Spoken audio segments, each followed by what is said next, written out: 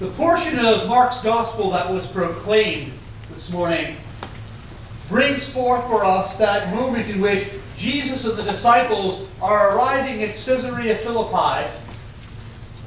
He has been out preaching. They've been out doing miracles. They've been healing people. They've been proclaiming all kinds of things. And as Jesus is going to Caesarea Philippi with his disciples, he kind of turns to them the way that sometimes you have people who are in any kind of leadership checking in with the people around them. So how are we doing?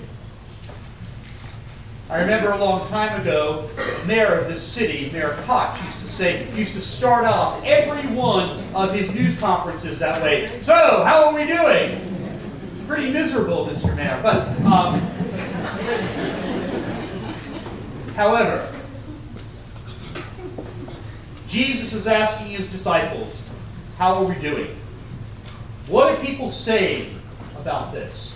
He's checking in with them, and the scripture writer, Mark, is very succinct and kind of gives us this quick answer, and then there's the dialogue that follows. Now, I want to share with you that in preparation for this morning, there are at least, and I'm not joking, at least 8 good sermons to preach from that little portion of Mark's Gospel. It's chock filled with all kinds of things for us to consider as the people of God. But this morning, I would like us to focus on that question. Who do people say that I am? Now, I want to give you one more moment of confession. If I were a very smart man, I would let that epistle reading that was read so well by young Mr. Griffith as to stand alone, that reading from the letter of James, to be the gospel, the sermon today. And so for those of you who've got those bulletins in your hands, my recommendation for your Bible study this week is that you take that piece from the letter of James home with you and you read it again and again and again. And remember how wonderful that young man read that piece of scripture this morning. But no one said I was smart either. So I can continue to preach. Who do people say that I am? Jesus is checking in with his disciples. And then the question for us as we gather today, particularly in this setting when we're going to do the baptismal covenant, we're going to renew our baptismal vows, particularly with those who are going to be confirmed and received, calls into question, what is it that people are saying about who we say Jesus is?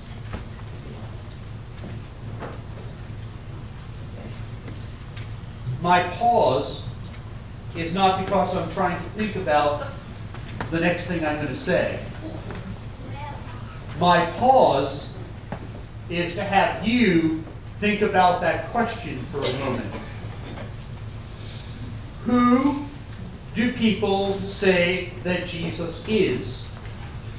And I'm going to add, because it's the context of our bridging the gospel passage to our lives as Christians, who do people say that Jesus is when they encounter you?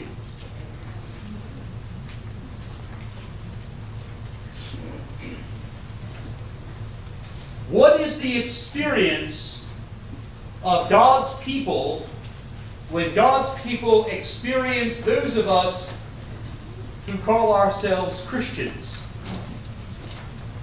And more importantly, in this community, when people encounter us as members of the Episcopal Church, and particularly in this parish, when they encounter us as members of St. Joseph's in Queens Village. Now, I need to tell you that I set up one of your choir members today. Somewhere under there's a tambourine. And as it was being slid under, I said, well, let's not get too excited here with being joyful. And we had this little dialogue that goes back and forth, because one of the things that happens is that you know that most times in most of our communities, Episcopalians are thought of as being a bit staid. That certainly there might be an organ, there may be some other instruments, but tambourines? So I'm already encouraged by what people may be experiencing of this congregation in terms of who we say Jesus is in the midst of this community. So who do people say that Jesus is when people encounter you?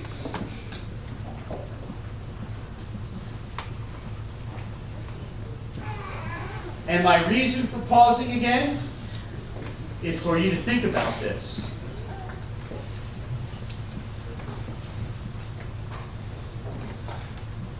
My reason for wanting you to think about it is because this parish has a rich and long and faithful tradition of being the faithful people of God in this community. And we need to continue that tradition.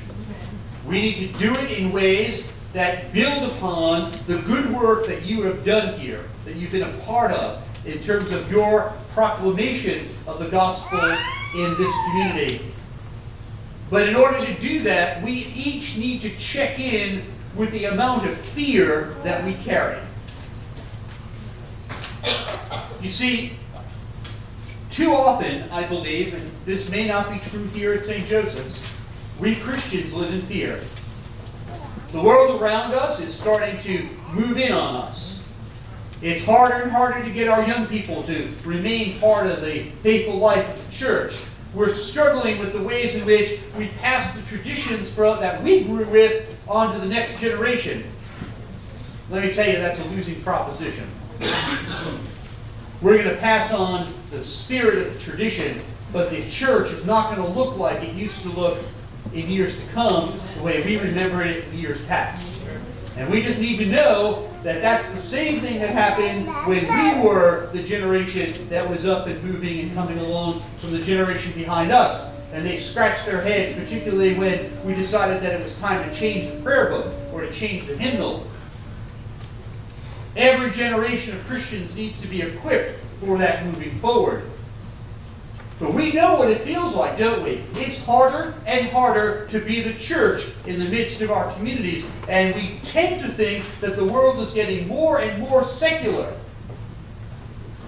But I'm here to tell you today that Jesus is checking in with us.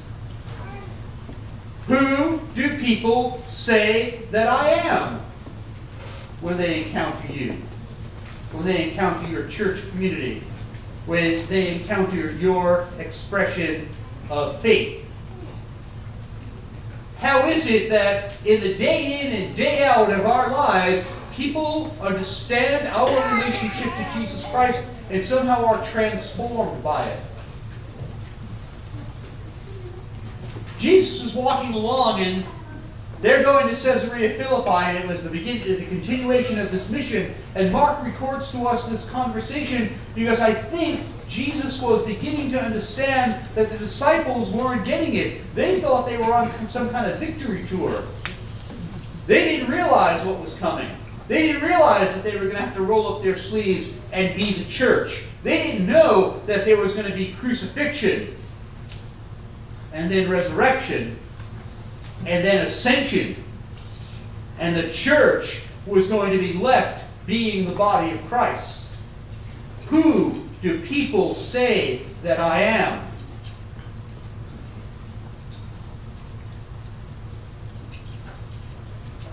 So I'd like you to think about this for a moment. Off to work on Monday morning, getting to the bus or the subway, driving in on one of those wonderfully clogged arteries going through the city. Who do people say that we are? How is it that we witness? How is it that we stand ready to be the body of Christ in the particularity of a tradition of the incarnational love and grace of Jesus Christ? Who do people say that we are? Too often, other Christian denominations say, well, those Episcopalians, all they know how to do is fight. They'll fight. You got 3 or 4. You get 3 or 4 Episcopalians together, you got at least 10 opinions. If there's something that should be bringing us together, it is the unity of the witness of our inclusion and our diversity and our spirit of accepting God's people as they are. But rather than understanding that as a strength of our understanding of being the body of Christ, we tend to go back to those days in Paul's time when he encountered the church that said, I have no need of you.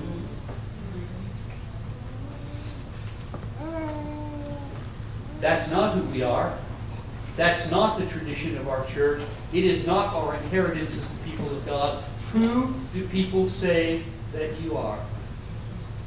How is it that we give witness to our understanding of Jesus Christ in the world around us? From Paul's writings in the epistles to the early churches, we can't all be feet, and we can't all be hands, and we can't all be heads, and we can't all be ears, although some of us try. The diversity of the body that we celebrate allows us to be the people of God. The fact that we can worship together, that we can pray with and for one another, that we can care for God's people in the communities in which we find ourselves, makes all the difference in the world. And so you want to argue about those particular things that may divide us? We can argue about them for as long as you want. But as we're arguing about them, let's keep moving on and feeding God's people and teaching God's children and worshiping God in our churches. Preaching the gospel of Jesus Christ, not just in our words, but by how we live and how we act and how we embrace each other and not disenfranchise each other. When I hear Christians say, well, I don't want any part of those people, I'd like to have their membership card back on Christianity. When I hear people say, well, unless you say such and such, you are not a Christian, I want that membership card back. Because in the body of Christ, there is no east or west, north or south, black or white. There is no one kind in the body of Christ. There is all kinds in the body of Christ. Who do people say that I am?